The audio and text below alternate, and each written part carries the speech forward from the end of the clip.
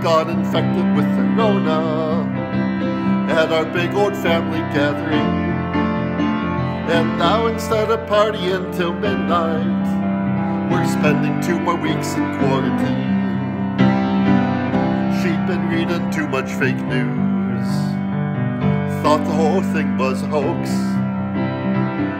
Said that Q-Anon had told her 'twas a plot by 5G windmills George Soros. So we ate out every evening, didn't wear no stupid masks. We weren't gonna be those sheeple who followed expert medical commands. But now Grandma got infected with the Rona at our big old family gathering. And now instead of partying till midnight, we're spending 2 more weeks in quarantine. Oh, it was a fun-filled party. Folks flew in from every state.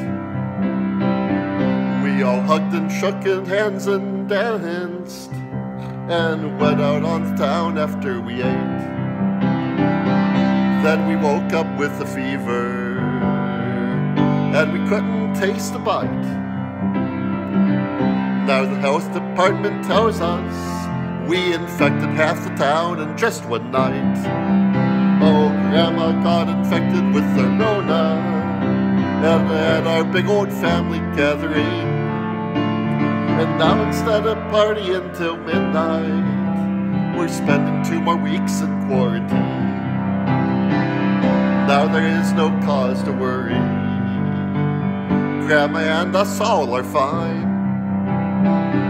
Doctors said we were quite lucky, the hospital is now packed from our COVID spike.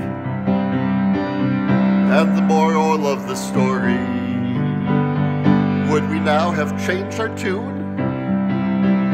Probably not, for we got better. And since we're okay, why should we care for you? So your grandma might get sickened with the Rona because of our big family gathering.